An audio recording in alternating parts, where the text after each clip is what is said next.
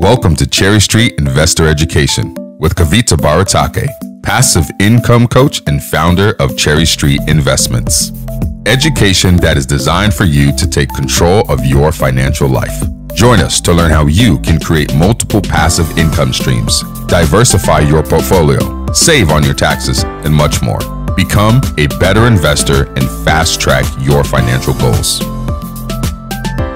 Here's your host, Kavita Baratake. Thank you everyone for joining in. This is Moneywise Learning. I'm Kavita Baratake, founder of Cherry Street Investments and Moneywise Learning. I've been doing this education for almost 10 sessions now, which has been over 6 weeks. We started kind of mid-June. And today, the last session is about investing 101, stocks, bonds, and real estate. And since there seems to be enough interest, I'll plan for a college planning webinar sometime next month. I don't know when yet because I'm in the middle of a big move. So I'll keep you guys posted. But this is the last scheduled session according to the series of 10 sessions for Moneywise Learning. I'm Kavita Baratake, like I mentioned, and Ritesh is my assistant. He manages all things related to the webinar setup, recordings, and everything else. So just to quickly recap on what we've covered so far in Moneywise Learning, we have talked about assets and liabilities, balance and income statements, balance sheets and income statements. We've talked about loans and interest on money. We talked about why we need insurance. We talked about building our credit, and I did not have a guest speaker. I spoke about it. So, and then I have to correct this while I have it here. So we talked about building your credit, how credit and debit cards work. We talked about taxes, different kinds of taxes. We talked about retirement, how you can easily become a millionaire if you start early because of the power of compounding. We talked about getting paid, what goes into a paycheck, what goes in a 1099, what's a W-2. I don't know how much of it you remember, but if you walked away with some knowledge and you take it forward, that'll be great. Always, again, expected you to do your homework because that's when the real learning happens. We also talked about budgeting, how to spend, how to save, how to give to others. And today is the last topic. We'll talk about investments. We'll talk about the stocks, bonds, and real estate investing. Again, this is meant to be an introduction to stocks and bonds and real estate, and not necessarily that you're going to become a stock market trader tomorrow, although it's up to you how much you learn after the fact of this presentation, how much you go investigate and learn and want to do something, right?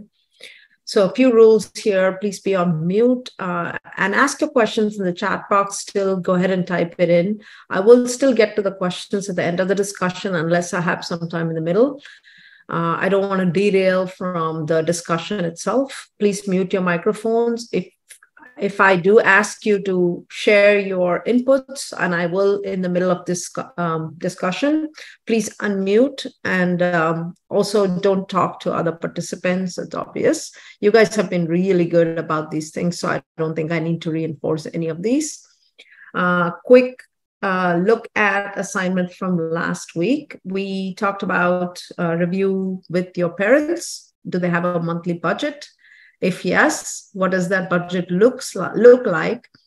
What do they use to create and track a budget? Do they use an Excel sheet? Do they use an online app?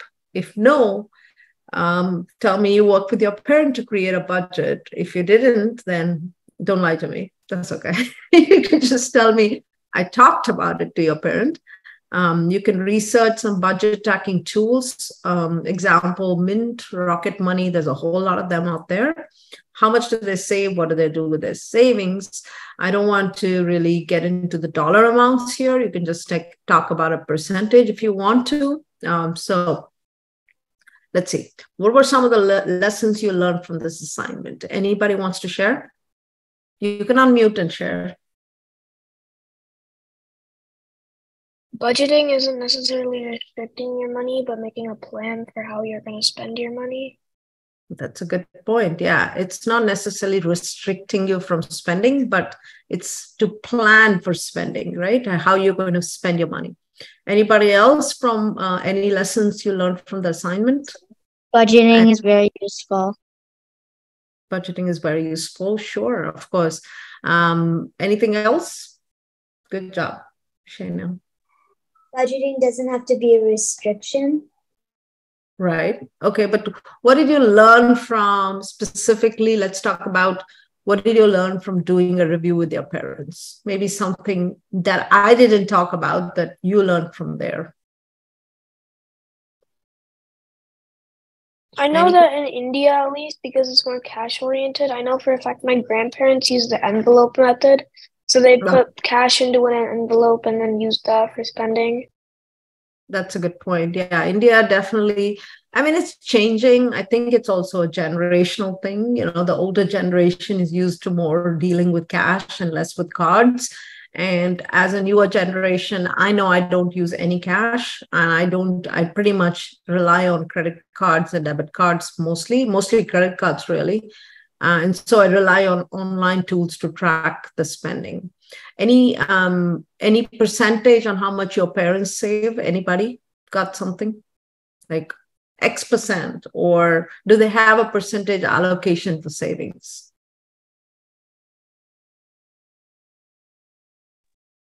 For me, yeah, go ahead. Sorry. For me, it's just I think my mom's paycheck goes to the savings account, my dad's goes to the checking account. That's a good way. A lot of people do that, where one income always goes to savings and one income is enough to kind of sustain the household. That's quite common in dual income households. But if it's only one income household, that becomes obviously harder to do. The way I used to work is I'd actually take away half of my income when I was salaried, and then put it away and then try to live on the other half, because I had these extensive goals to retire early. It's called financial independence, retire early, or FIRE. You can look it up, FIRE. So when you want an aggressive scaling saving schedule to retire early. So I was technically retired at 43 because I was saving a lot early on. So if you have, let's say, 10 years after you start working, you want to take off and go travel the world, you know, you've got to have a lot more savings to do that, to take time off from work, right? So that's part of where budgeting really comes very handy. So we talked about the different giving, savings, spending, and then splitting between needs and wants. Obviously, we all have wants that we don't necessarily need to have, but want to have.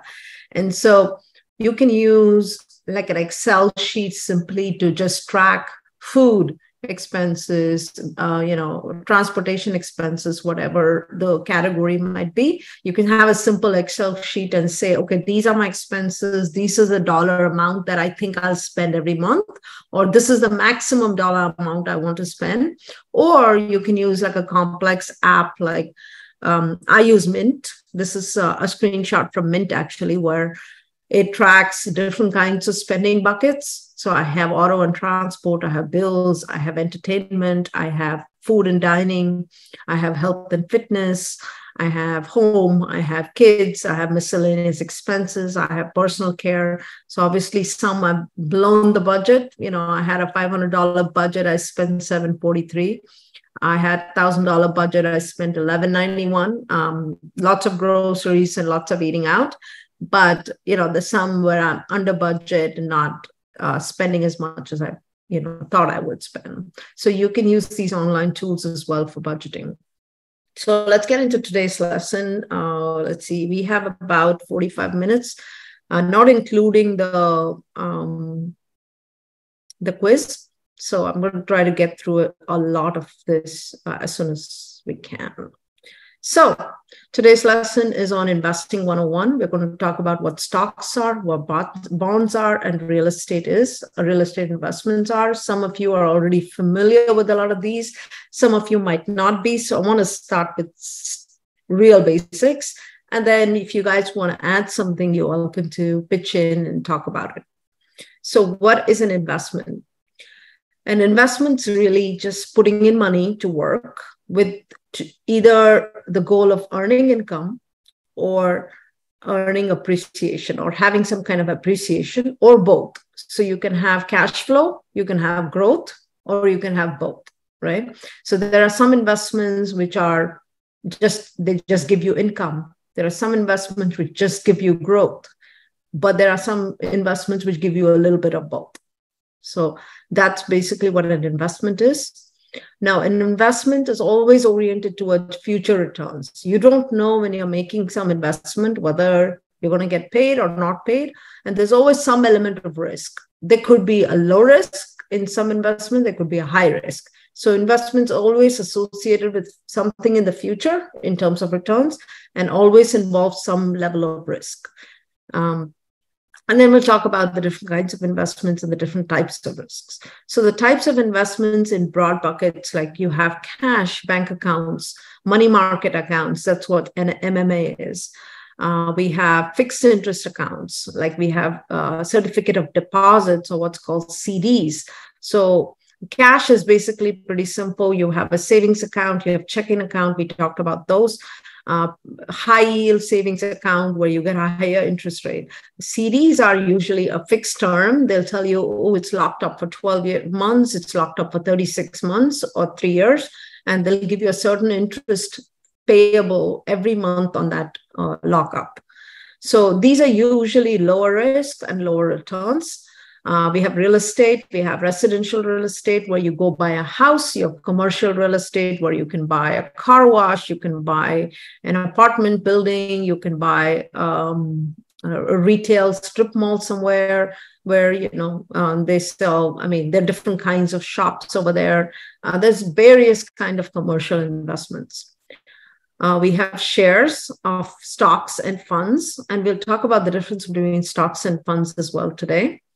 We have options, which is, we're not going to get to options today. That's a very complex topic, but in a broad term, an option is a way to control a certain amount of stocks or funds, okay? But you use very little money to control it. You have controlling power, but you don't actually own the stock, okay? You have an option to buy or sell the stock at a certain price, but you don't actually own the underlying stock. So this is sort of outside the view of today's topic. So we're not going to get there, but I just wanted to mention, I started trading options, made a lot of money, lost a lot of money.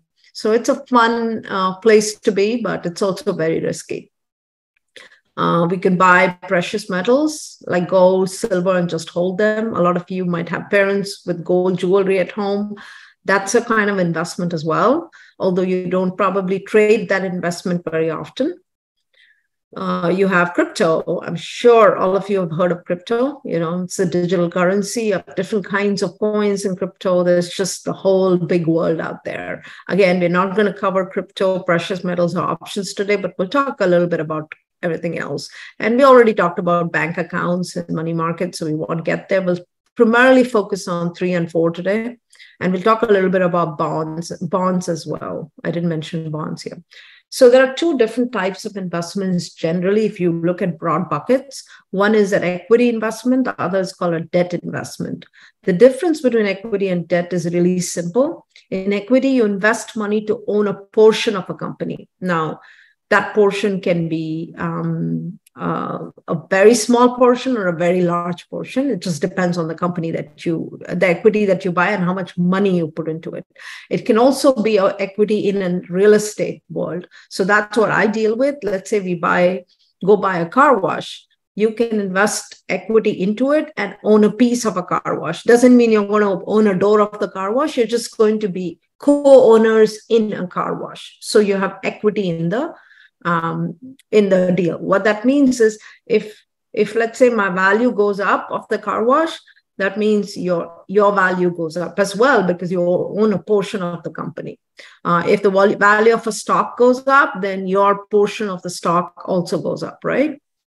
Or the value of the company goes up, the stock price goes up. The other kind of investment we have is a debt investment. This is to invest money to earn a fixed interest for a specific period of time. So if I put money in In a CD, it's a debt investment. If I put money, usually bonds are always debt investments. Equities are like stocks are equity. Stocks and real estate are usually equity investments, although you can have debt investments in real estate as well. So you can say, I'm going to loan you 10%, and you can put that money towards buying whatever real estate you want to buy. Now, your real estate that let's say you go buy a house, and I can loan you 12 interest rate of 12%. I'll give you some money to go buy a house. I'm basically giving you debt. So that's what a bank does when they give you a mortgage, or a bank or a lender gives you a mortgage. They're giving you a debt investment, right? They are investing money into your house, and in exchange, you give them a fixed interest for a specific period of time. So what's a return on investment? Anybody know how to calculate return on investment? Anybody want to volunteer? All right. I'm going to talk about return on investment. It's a performance measure used to evaluate the efficiency of an investment. What does an efficiency mean? How much money can I make on this investment? If I put in X dollars and I sell it for Y dollars, what percentage increase did I achieve? So let's look at the equation. It's the current value of the investment minus the cost of the investment. That's your total. Current value minus cost is your total gain or total loss, right? If the current value goes down, you've lost. If the total current value goes up, you've gained. Minus what you paid for it, divided by what you paid for it. So let's look at an example really quick. I bought one share of Apple. I bought it for $300. Let's say I sold it for $330. So what did I make? I 330 minus 300 divided by 300. Okay. That's as a percentage, you multiply that by 100 to get a percentage, right?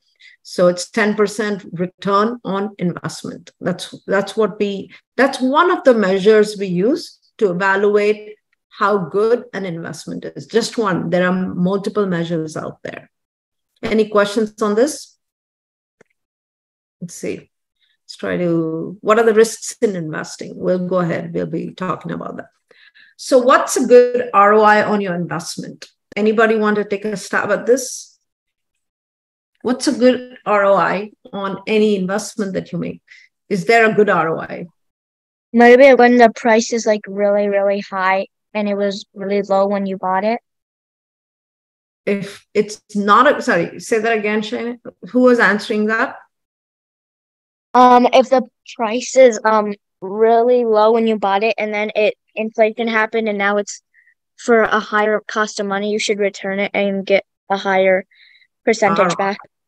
Yeah, for sure. That's a good ROI. You can have a good ROI if you buy low, sell high. That's what she's saying, right? And then Sai says 20%, 50%. The truth is, it depends on the risk you're willing to take. Right? So if I have a low risk investment, I'm usually going to get lower returns. If I have a high risk investment, I can get very high ROIs. So there isn't a number that you can pin on it and say, this is the ROI you need to get. But on an average, if your money is making about 10%, it's good returns if the risk is low. But if you're going into a very high risk investment, if you're going into crypto and making 10%, you're not doing the right thing, okay? Because crypto is really high risk. So always the risk equals risk versus return it's a trade-off. So whenever you take more risk, you better get high returns, really high returns, because you risk losing your capital. What does capital mean? The amount of money you invested is called the capital. So in a bank account, let's say you put money in, it's usually insured by FDIC. We talked about that during the bank accounts discussion. So those are low risk investments because there's insurance by FDIC on the money up to $250,000 if you're single, right? But on the high side, let's say you invest in crypto, you could buy a coin for $50,000, like a Bitcoin, and then that value of the Bitcoin could drop to $20,000, right? It went from $65,000 for one Bitcoin to 11,000 at the lowest, I believe, recently. So the thing is, when you're in a high risk investment, you have a very high risk of losing what you put into it, right? So you want very high returns to offset that high risk that you're potentially willing to take.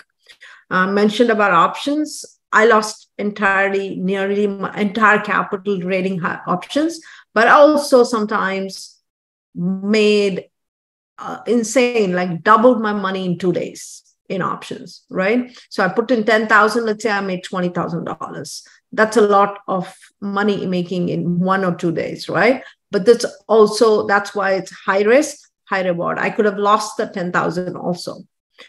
Stock trading is somewhat in between, depending on which stock you're trading, how risky it is, how volatile it is. We use the term volatile. To say high volatility means high movement of the stock up and down, right? Then there's also mutual funds, and we'll talk about what funds are. Essentially, they're a group of stocks that you buy together. They're lower risk versus trading one stock, because let's say I'm buying one stock and tomorrow something happens to that company, the stock goes low or goes under. That's pretty high risk for me, trading single stocks. But if I have a mutual fund, I might have a diversification or multiple stocks within the fund. So I'm spreading my investment across the multiple stocks. So if one goes down, the other might still be okay. So overall, I'm still okay. Real estate tends to be mostly a low risk investment, not always. It depends on the value of the real estate that you're investing in, because there is an entity that you're paying for. So let's say I have a cup and I say I'm going to put money into buying a cup. There is a physical entity that I'm buying, right? So there is value in that. As long as I can sell the cup for what I bought it or more, I have value, right? So similarly, real estate has value if you bought it at a good price. But if you bought it really high and then it drops and you try to sell it, you might lose money.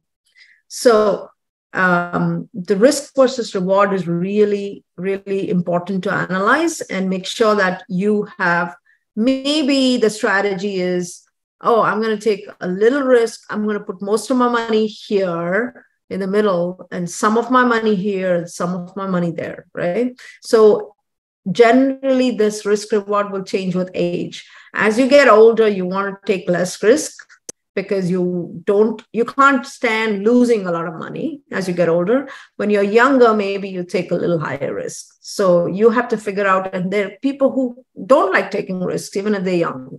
And it depends on your personality type. I'm a risk taker. So I went all the way into options trading. I did the highest, riskiest things. But now I'm kind of taming down and I'm coming down my risk as I get older. I'm coming down my risk ratio here, and I'm comfortable somewhere around here. So let's talk a little bit about stock investing. So what are stocks? Companies will sell shares in their business to raise money. They might have initiatives. They might be going public. You guys have heard of companies going public. What does it really mean? They sell shares in their business in exchange for, and they get money from other people in exchange for ownership in that business. Now they can use that money to do new initiatives. They can use that money towards salary for their employees, whatever, right? They usually give you reports at the end of every quarter and say, this is how we spent the money. When you buy the stock of a company, you buy an ownership share in that company. So even if you have one stock of Tesla, you are a Tesla owner, right? Even if you have half a stock of Tesla, which you can do, it's called fractional ownership or fractional stocks. You're still an owner in the company, even though you're a really small owner. So you gain again, remember, this is an equity position. You gain if the company grows. You lose if the company doesn't grow or the company goes downhill, right? You can go up and down with the company. So investors own stock to earn a return on their investment. That return can be two different ways, and we'll talk about that. And lastly, stocks are equity investments. So essentially owning a share of the company. whatever kind of company that's going to be. So we'll watch a quick YouTube video. I really like this video because I think pictures always speak 1,000 words for me. So I'm going to share this really quick.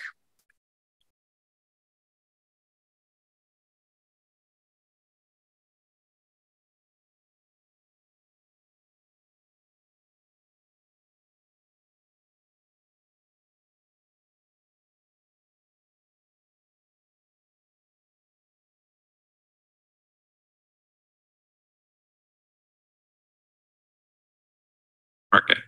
Presented by WallStreetSurvivor.com. This is Jimmy. Jimmy is from Miami. Jimmy is a baseball fan and has a huge baseball card collection. Jimmy, the smart boy that he is, realizes that his collection is very valuable, especially since his Derek Jeter card has skyrocketed in value.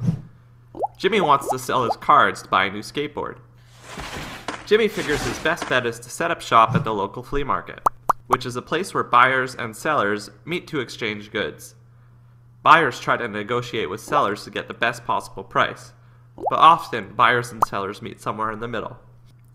Mike, a huge sports fan, spots the Jeter card and asks little Jimmy what the price is. Jimmy responds that it's $100, and Mike says that he will give him $80. Jimmy suggests they meet in the middle and settle on $90. Mike agrees, and the transaction happens with both parties satisfied. A flea market is a lot like the stock market, but instead of people selling products like baseball cards and pottery, the stock market allows owners to sell their shares of companies for cash. The price of the shares depends on supply and demand. How many people want to buy that stock versus how many people want to sell it. Often, just like in the flea market, buyers and sellers meet in the middle. Say, for example, you own 100 shares of Apple. It is trading at $300 and you're willing to sell it for $305. You call up your stockbroker and tell him to place the order. The broker won't sell the shares until a buyer is willing to meet the asking price of $305. He calls his contact who works on the NASDAQ trading floor in New York City. Every company on the NASDAQ has a stand where they are selling shares of their stocks. Buyers come to the stand and post their bid, which is the price they are willing to pay. If there are no buyers at that price, the seller can drop the price or the buyer can increase their bid. The stock market is made up of transactions like these which happen millions of times a day in thousands of publicly traded companies. Today, most of these transactions happen electronically, but the concept is still the same. Just like Mike bought the Derek Jeter card from Jimmy at the flea market, you can buy stocks from publicly traded companies on the stock market. Are you interested in buying stocks? You can learn how risk-free on WallStreetSurvivor.com. All right.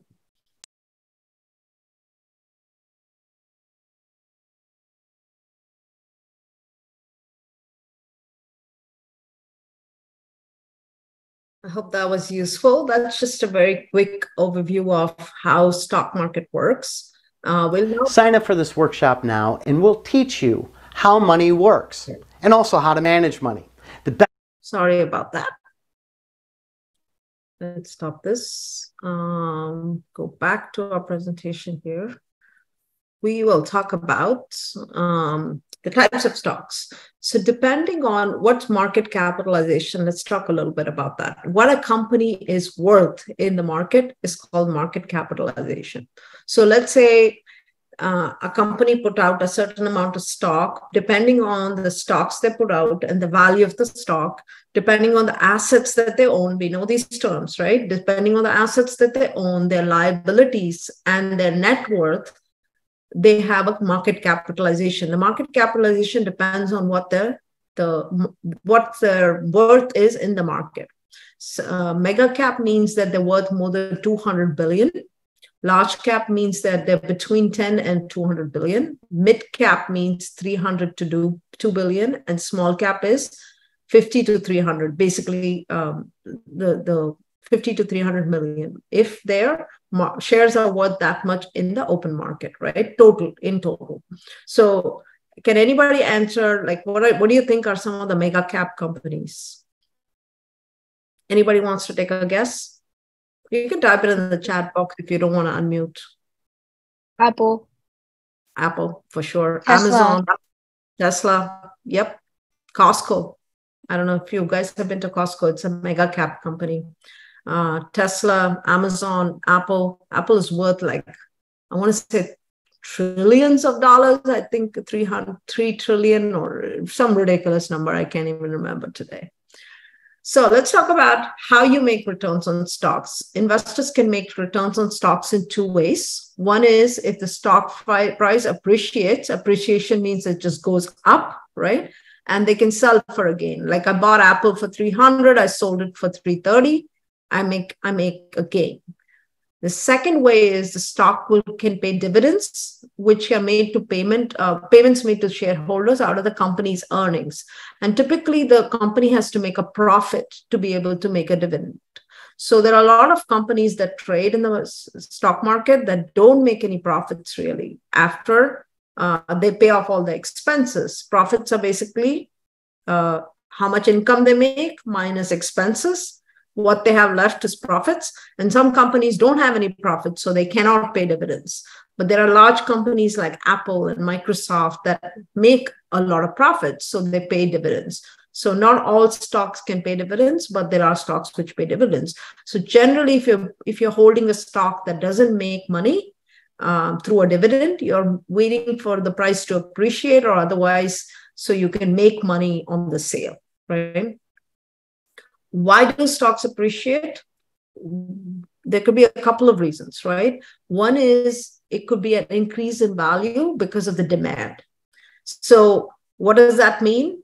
It's a supply and demand market. We saw where Jimmy was trading a card. If there's nobody to give him $305 for a $300 card that he bought for, then there's no demand, right? But if there's a lot of demand, it drives up the price. It's supply and demand. It's the basic of economics. If there is a lot of supply and no demand, the price falls. If there's a lot of demand and less supply, the price increases.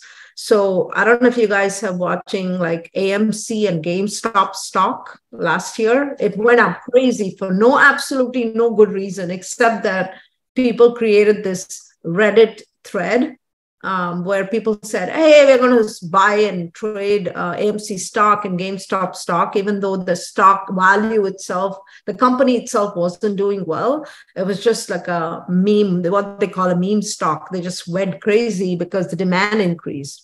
So this was a classic example of demand driving the price, but while the company itself wasn't really doing anything great at that point. So the other way the stock can increase in value is the actual value or the perceived value of the company increases. So let's talk a little bit about that. If my actual earnings keep increasing, are in line with the projections that investors are expecting from the company, then the value of my company is going up, right? If my potential earnings in the future look like they're going to go up because I came up with some cool technology, so I have some new growth areas, then the perceived value of my company is going up, right? A case in point, NVIDIA. I don't know if any of you guys know NVIDIA. They make chips, right? They make chips for computers and stuff. And they have a lot of investment into artificial intelligence, AI. So they went up like crazy recently because there's a huge growth area for that company. So investors perceive the value of the company to be high because they have AI is going to be the next big thing. And so they know that NVIDIA is going to gain business from AI. So they know that NVIDIA's potential earnings will go up. So the value of the stock immediately went up. Can everybody be on mute?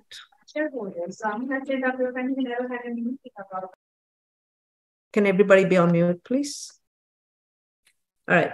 Why do stocks lose value? So flip side, stocks could lose value for one or more reasons. One is the supply is more than the demand for the stock. So there isn't much demand, right? Nobody wants to buy the stock. And two, the companies or products is losing its desirability. So recently, I don't know if you guys know, but Bed Bath & Beyond, a very big chain, went out of business and their stocks went down, right? Because they couldn't compete with Amazon. They couldn't compete with all these online stores. Or let's say you're making a product that's obsolete, nobody's using that anymore. Then if you're a one product company, or you make a set of products which is not useful for people anymore, you could lose, your stock could lose value. You have a stronger product in the market or products. So let's say your competition comes out with this really amazing product, and that makes your product look like not so great. You could lose, your stock could lose value. You have declining year-on-year growth. So let's say from last year to this year, instead of growing a growing business, you have a declining business. Investors don't want to invest in your stock anymore, right? They're going to start pulling money out and put money somewhere else. So you could actually be on the losing end of a stock if you are a company like that. Lastly, but not extensively, it could be reliance on a single product. So let's say there are a lot of biotech companies, they develop vaccines. They just have one vaccine, and if that vaccine doesn't work, guess what? Their product fails. Their entire stock fails, right? Like it could be trading for pennies instead of trading for hundreds of dollars.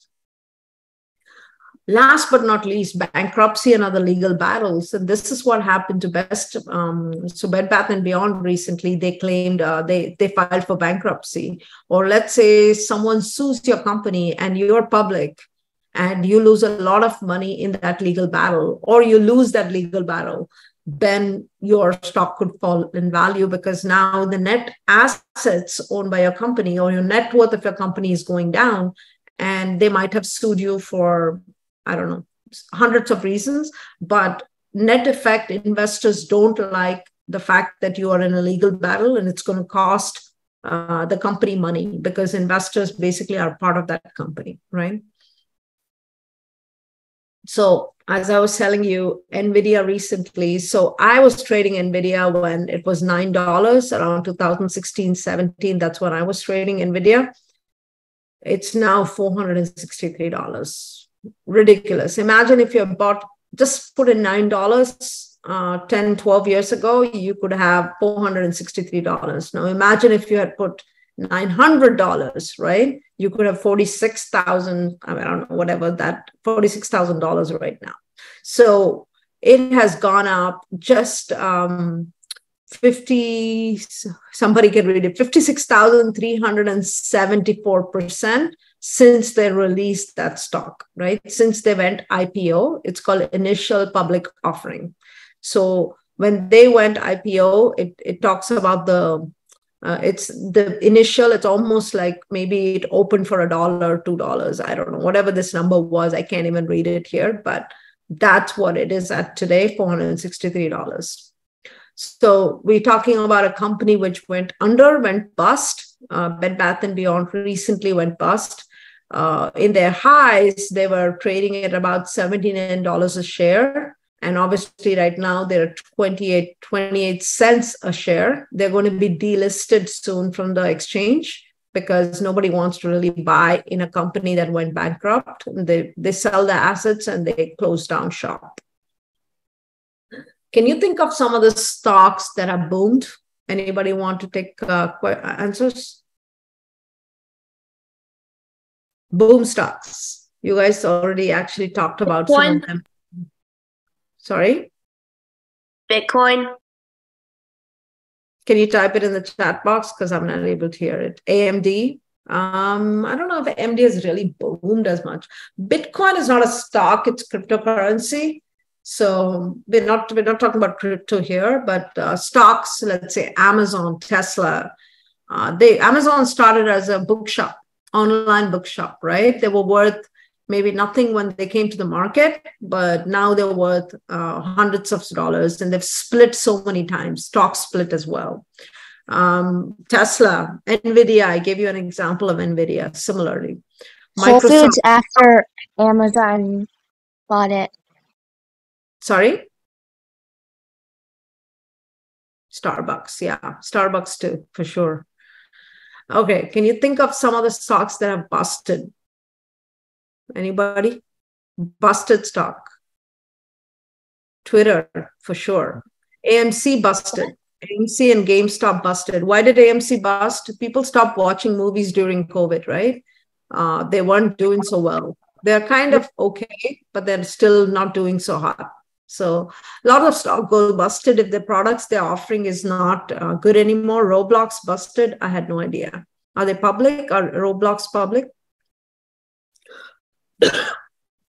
Also, Rivian, the electric car company.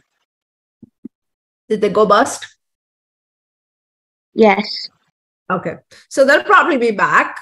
They're probably going through a down cycle because the product they are offering is pretty solid, right? They're doing EV cars, and I believe they're doing trucks and SUVs as well. So I think eventually the EV market will be up, but it's not really a declining market, for EVs, electric vehicles. It's an upward going market. Bed Bath & Beyond is gone forever. That's correct. They're not coming back. So now we'll talk about funds investing 101. So what are funds and how are they different from stocks? This should work. Okay. So funds let you pool your money with other investors to buy stocks, bonds, and other investments. We haven't talked about bonds. We'll talk about that as well. The other investments can be in real estate too. So they're usually run by professional money managers who decide what securities to buy. They could decide to buy stocks, bonds, real estate, and when to sell them. So the good thing about funds is you can buy a fund and you can get a whole bunch of stock as a part of that fund. Instead of investing in one stock, you get to invest in many stocks.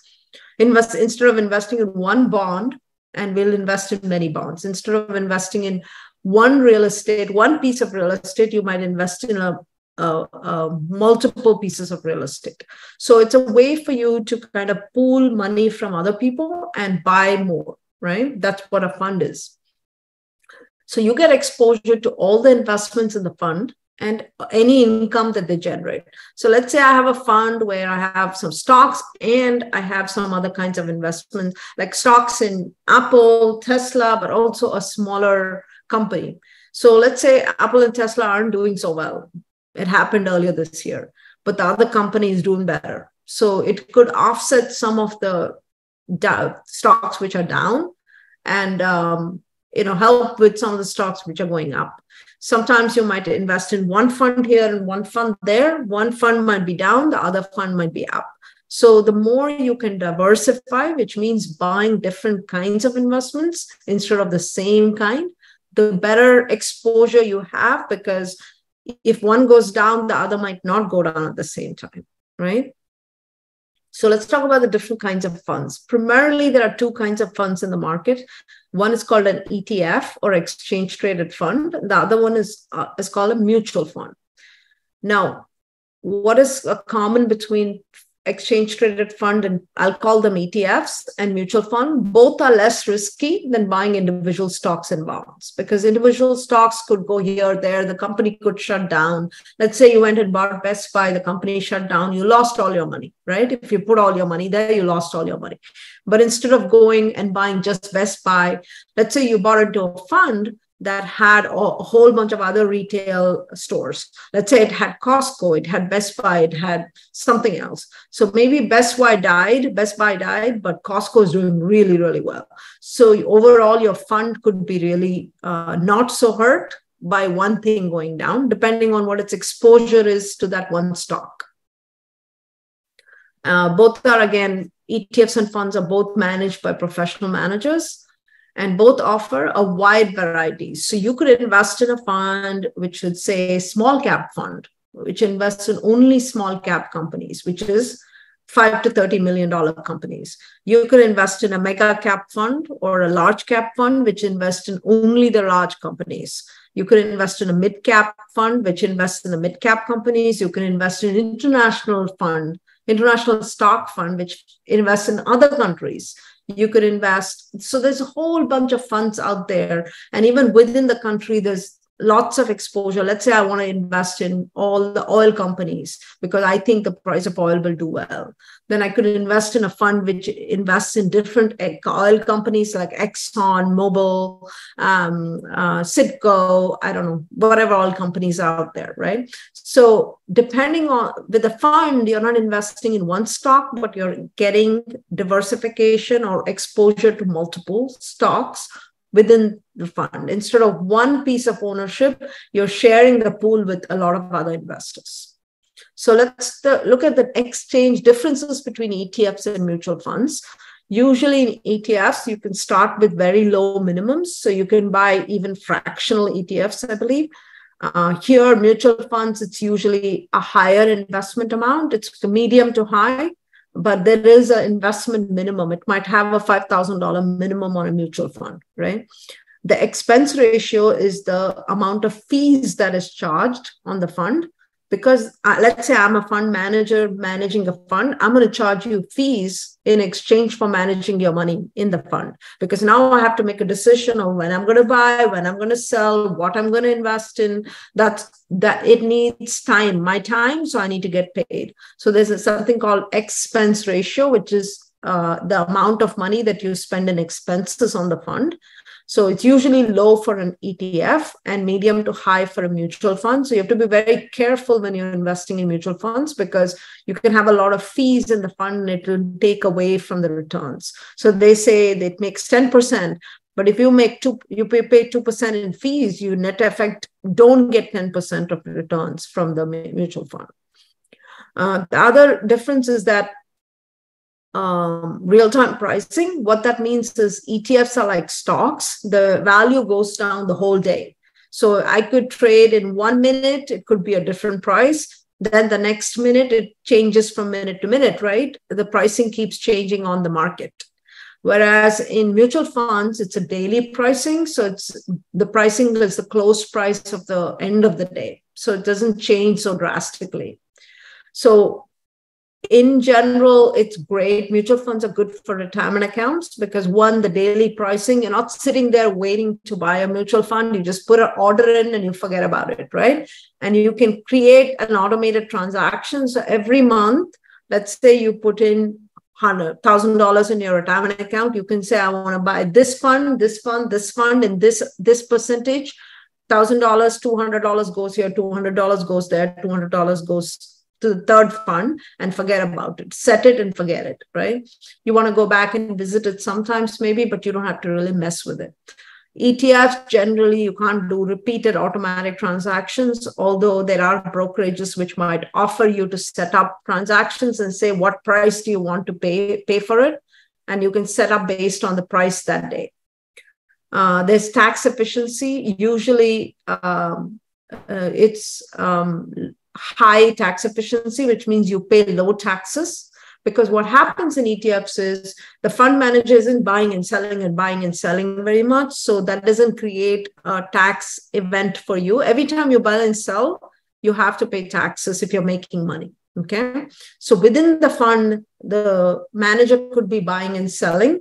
So your fund basically, your investment basically gets taxes. So usually ETFs have lower taxes and funds have higher taxes. Although, let's say you put money in a retirement account and that goes, your manager in the retirement account is selling and buying a lot of stock. Remember, you don't get taxed on everyday stuff in your retirement account, right? You get taxed when you pull money out of a retirement account, usually a 401k. It's a traditional 401k. So you're not really worrying about taxes very much in retirement accounts.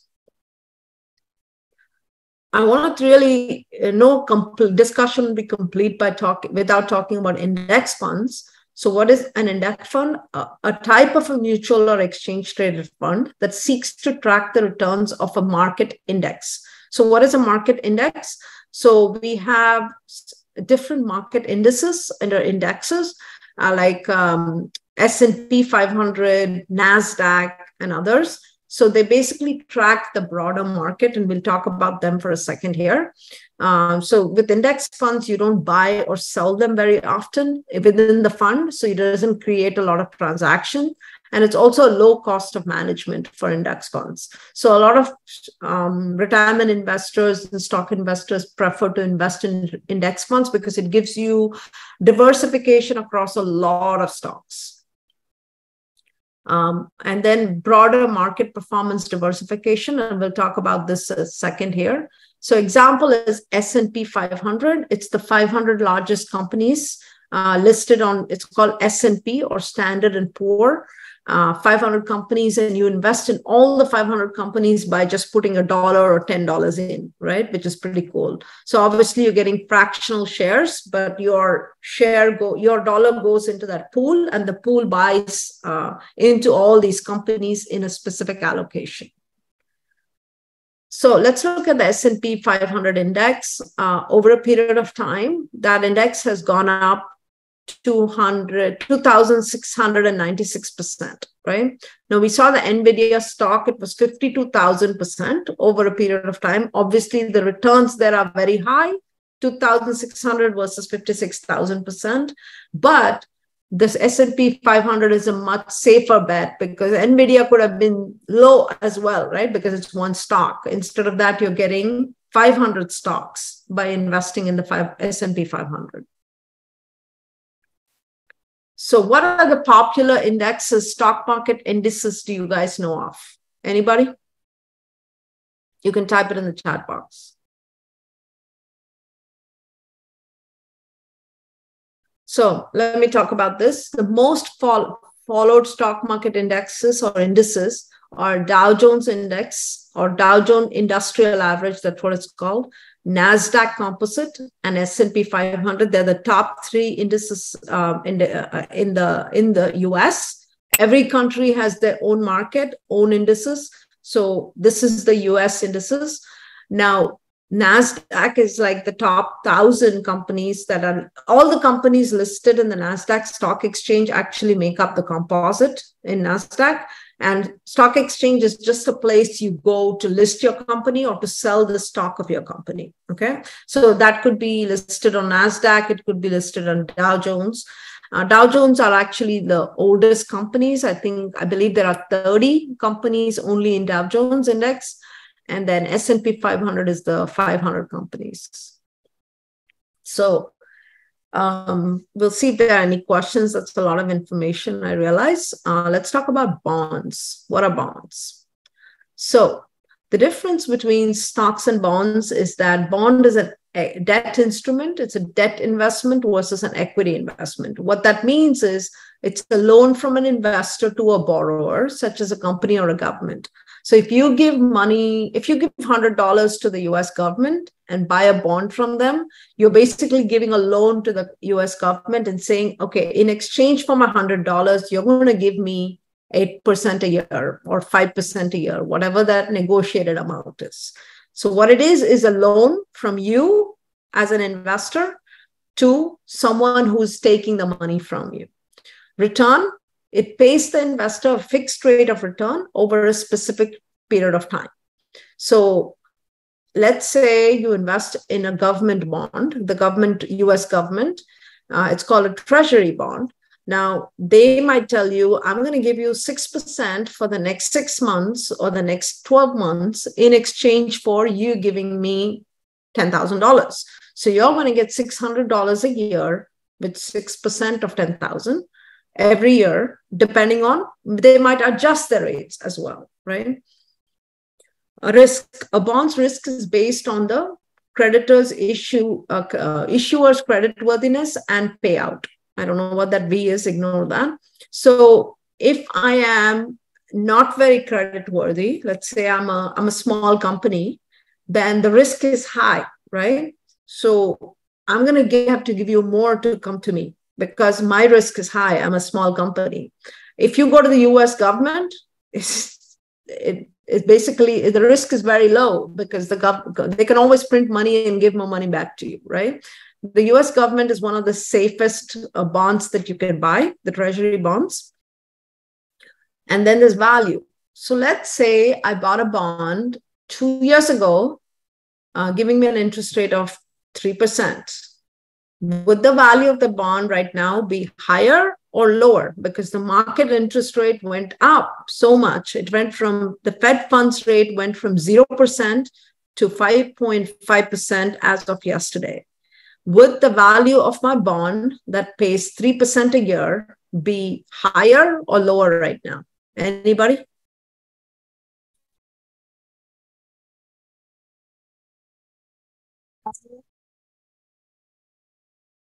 Lower, not higher. The reason is I have a bond that pays 3%.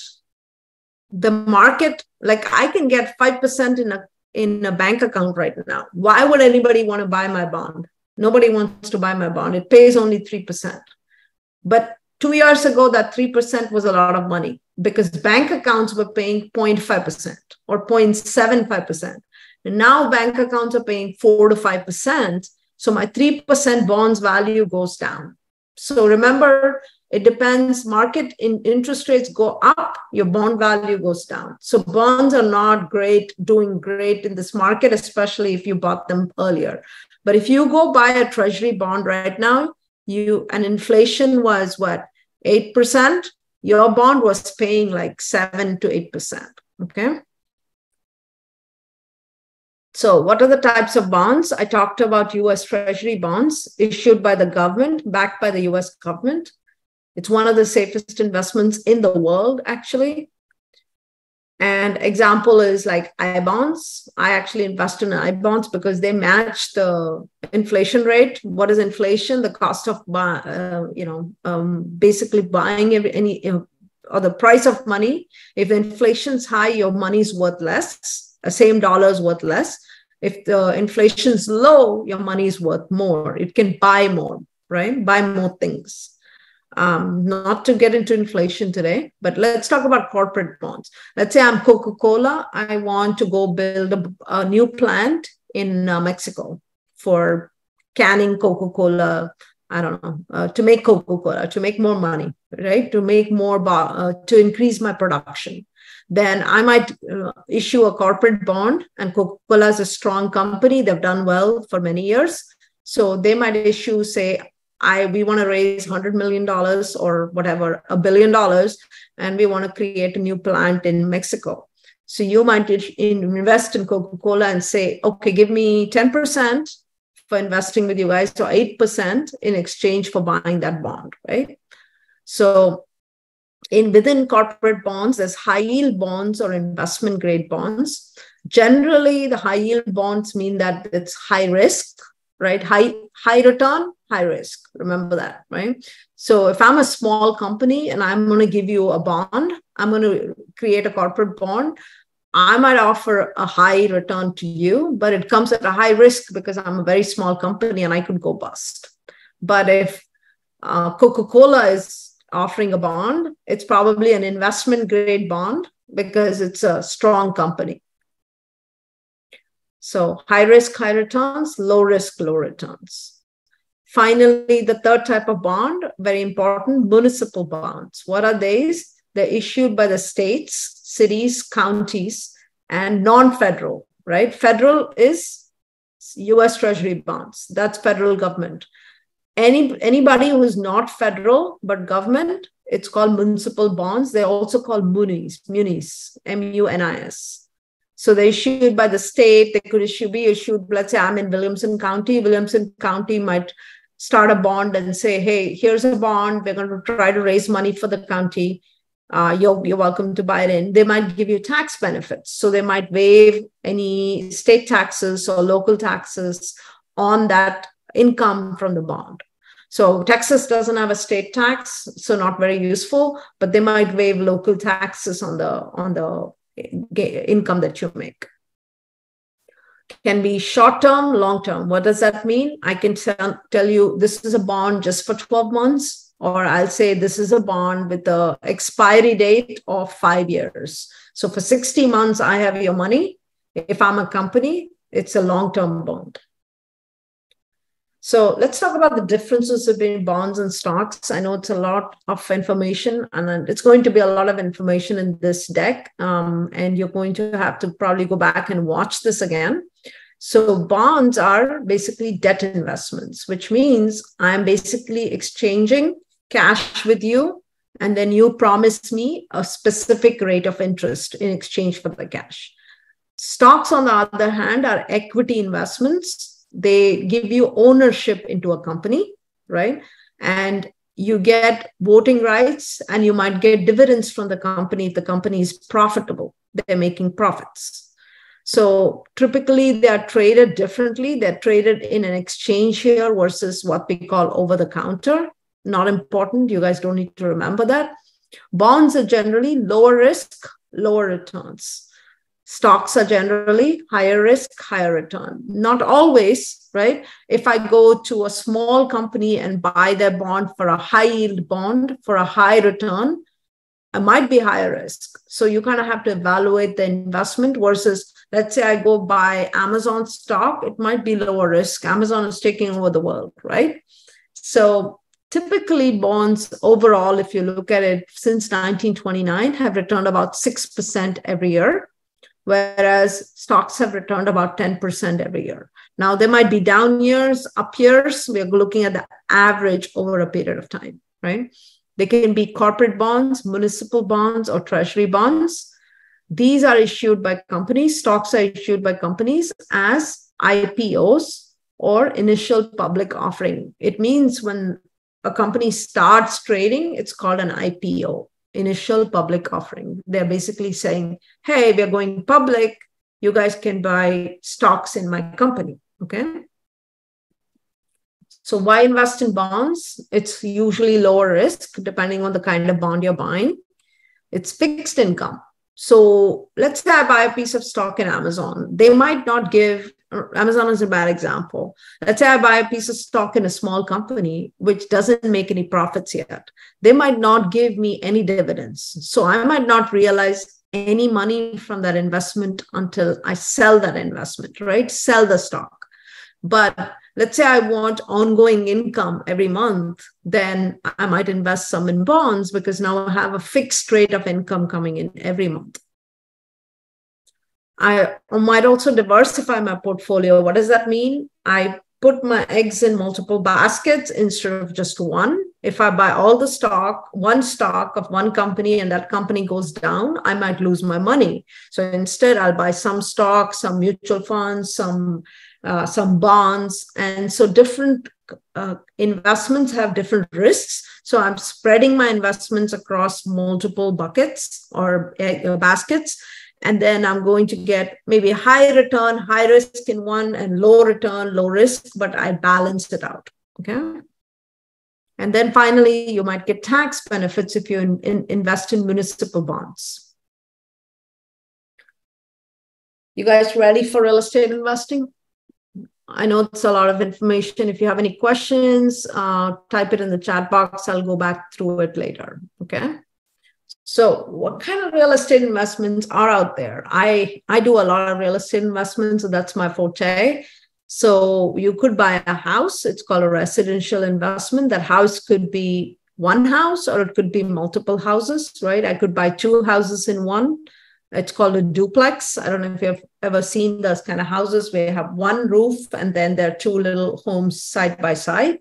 So you can have an apartment building. You guys have all seen apartment buildings. You can have an office building. You can have a retail strip center where you go shopping to H-E-B or to your grocery stores. You can have industrial buildings like warehouses and factories. So there could be a lot of different types of investments out there, real estate wise, and not just like house. House is not the only kind of real estate investment. So we'll talk really quick, see a video on real estate investing for beginners. I like videos because sometimes, I can talk a lot of words, but you just see something really quick, you get a better idea.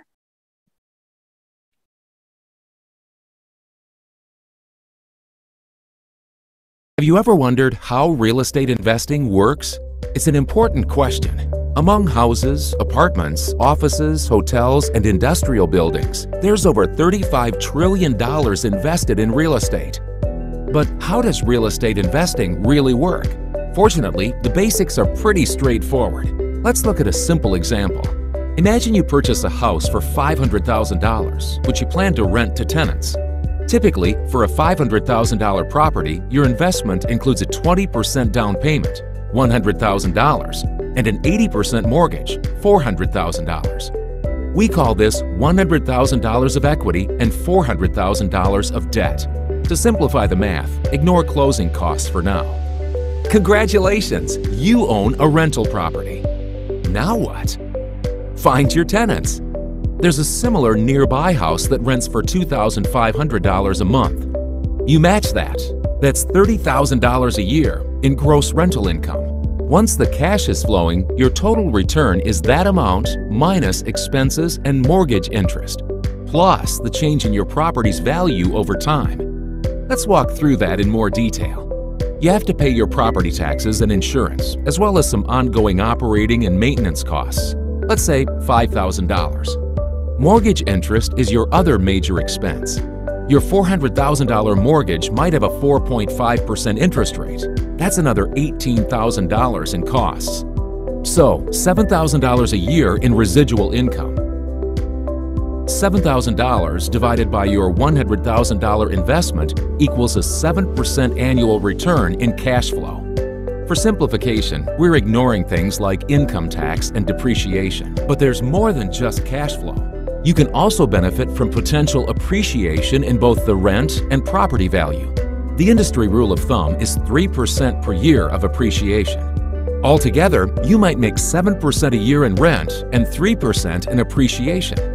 That's a 10% annual return over the long term. For comparison, the stock market has an average historical return of about 8% return a year. In fact, real estate has outperformed stocks over the past 30 to 40 years. But not everyone has the time or money to be a landlord. That's why Fundrise has built the first easy-to-use online platform for real estate investing. Imagine. I think that's enough. So essentially, the idea is that you go buy real estate of some sort, or you invest with someone who buys real estate of some sort, and then you get cash from the real estate, like whether it's a rental property with tenants in it, whether apartment building with tenants in it, or you might have a car wash where cars are being washed every day, and that makes money.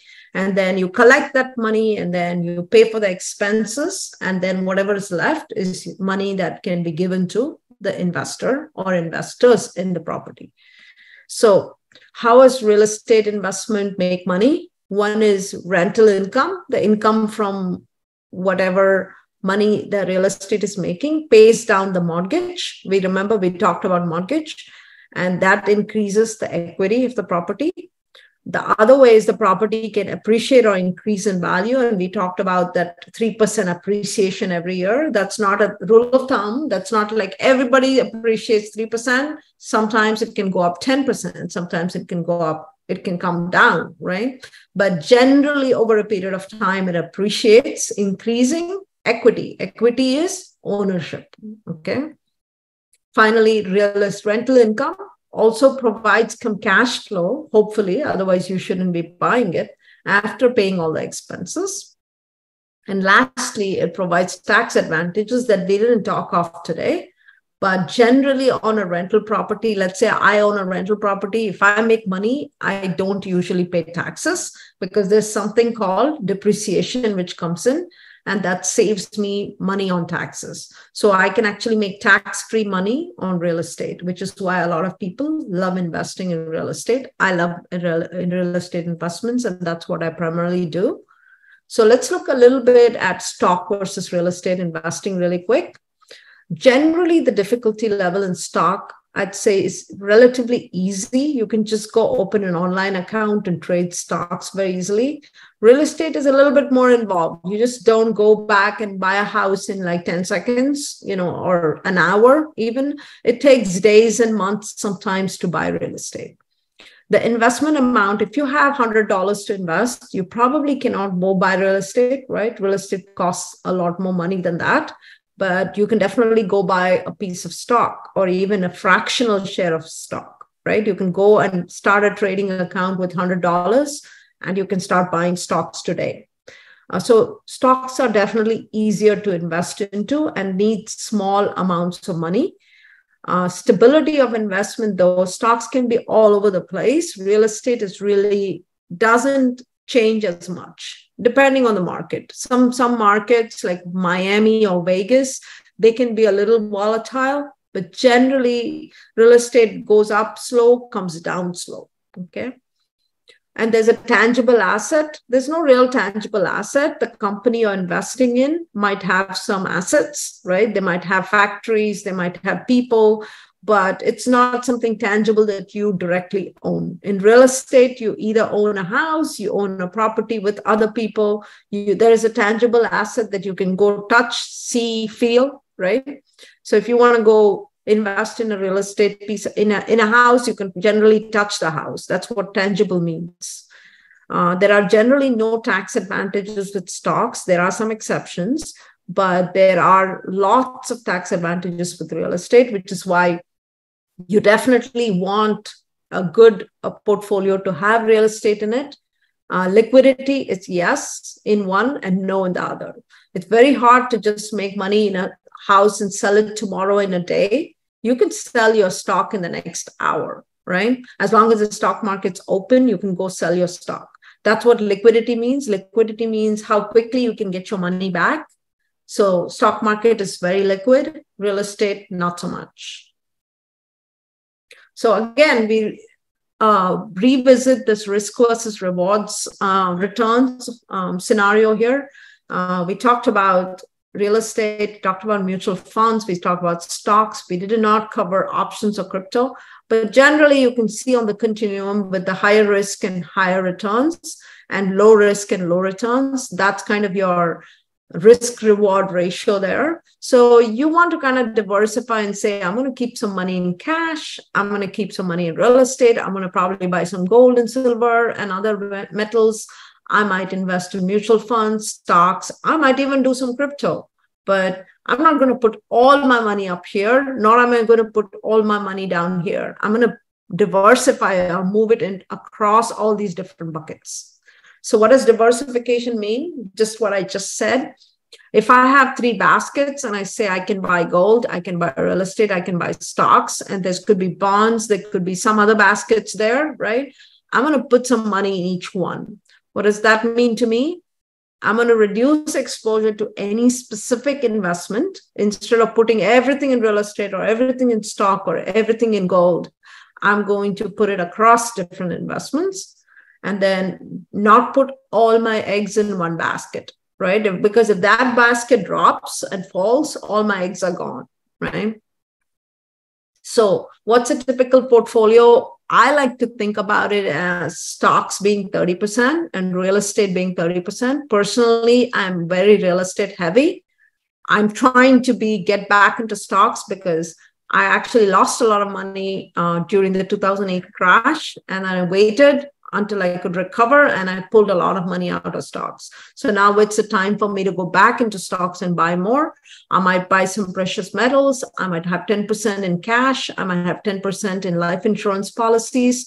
I might have 10% in bonds. So that's a pretty diversified portfolio where I'm not putting all my eggs in one investment basket.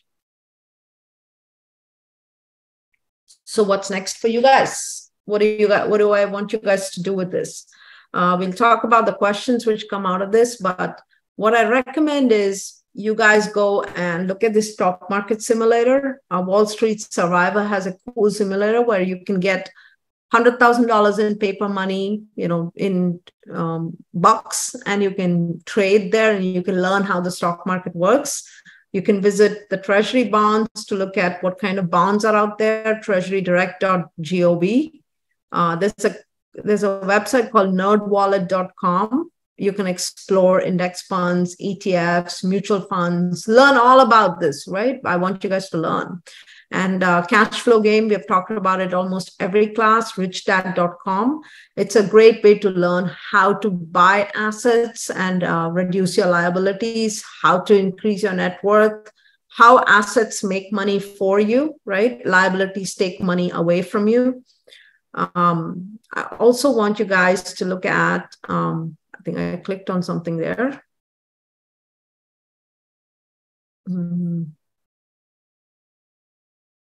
Let me share my screen again, 1 second.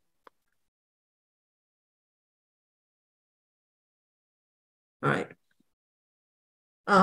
So here's your homework, which we won't be meeting the next time to review this, but it would be good for you guys to understand what kind of investments your parents have. Talk to them about this. Do they have outside of bank accounts and fixed deposits? What kind of investments do they have? Make a list of the investments in a Google Sheet. Let's say cash, bank account is cash. Fixed deposit is also kind of cash. Then stocks, bonds, real estate, alternatives. Alternatives could be any other kind of investment.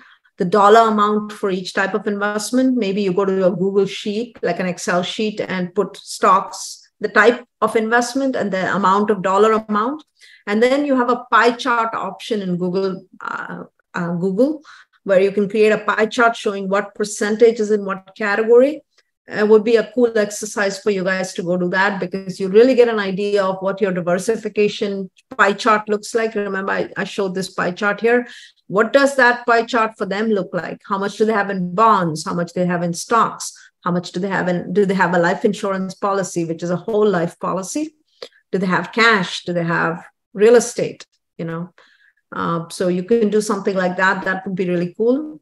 Ask them how you can invest with them or help them invest. So maybe you can set up your own small trading account with $100 and learn to really invest with real money. Maybe you can go to the stock simulator and invest with paper money, like not real money.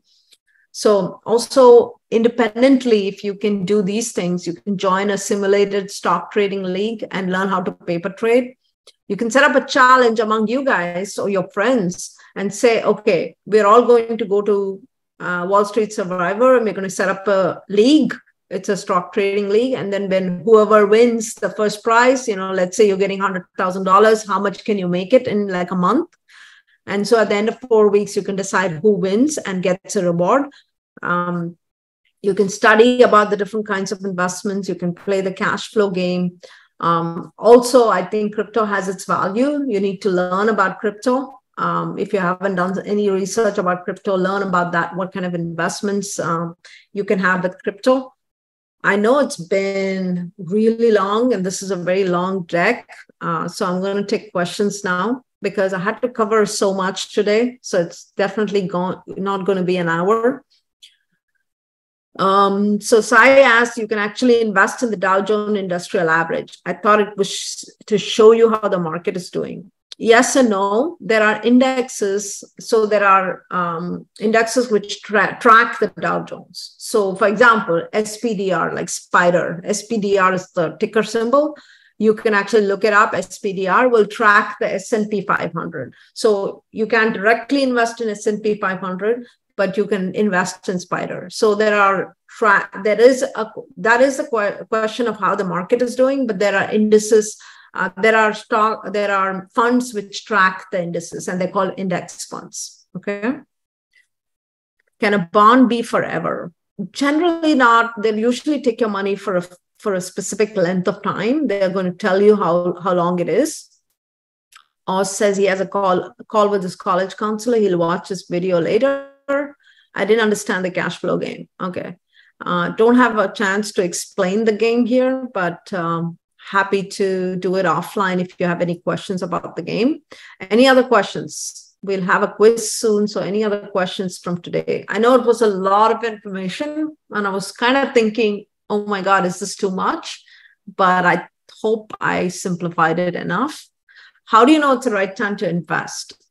You really never know, right? You really never know. You have to do your best judgment and some research to figure out, is this the right time to buy this kind of asset, right? Like it might be the right time to buy real estate. I think maybe end of this year, early next year, it's going to go up because we're in that market where it's hitting a low, but it might go down some more. But what do I care? I'm going to hold it through the downturn and sell it on the upturn. It's going to go up at some point, right? So I don't really know where the bottom is, but I can just invest and hold it through the bottom, right? But then again, a lot of people tend to buy when it's very high and everybody's happy and it's crazy, but that's a time you don't want to buy. So it's kind of counterintuitive, and it's very, very high and everybody's really happy in the market. You want to stay away, right? You want to look at something which is down. So it's better to invest in something which is down to wait for it to come back, as long as you're confident that it will come back. Can you invest in mega and small caps? Absolutely. You can invest in mega, you can invest in large, you can invest in small. You can take a piece of, let's say you have $1,000. You can invest a little bit in this, a little bit in that, a little bit in this. You can diversify across mega, small, mid cap, international stock, and whatever else is out there. There's a lot out there. I would love if you guys would scan this code, and I want your feedback for the entire 10 sessions on how I can do better and how you didn't like something or liked something or anything. I love if your parents could take a scan of this, and I'll make sure I send it via email as well. This feedback form, if you guys can just scan the QR code right now, you should be able to go to the feedback form, and please ask your parents, or you're welcome to use it as well. I'd just like some feedback from you so we can do better on the next session. Maybe we'll do it next summer. Maybe we'll do it earlier if there's more interest. So thank you all for joining in, and thank you for staying with me for 10 sessions if you've been able to. Thank you for listening online if you are. I appreciate you, and I hope you learned something out of it.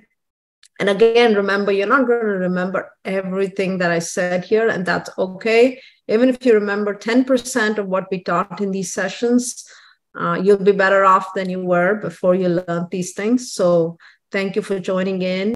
Hi, I'm Kavita Bartake. I hope you found this video useful, and if you did, please don't forget to subscribe to my channel so you can get notified of any future videos I upload. I plan to cover a lot of investor education on this channel, and I hope you'll stay with me for it. If you have any feedback on future content you'd like to see me cover, please drop me a note or a comment on my video. Thank you for watching, and thank you for supporting me.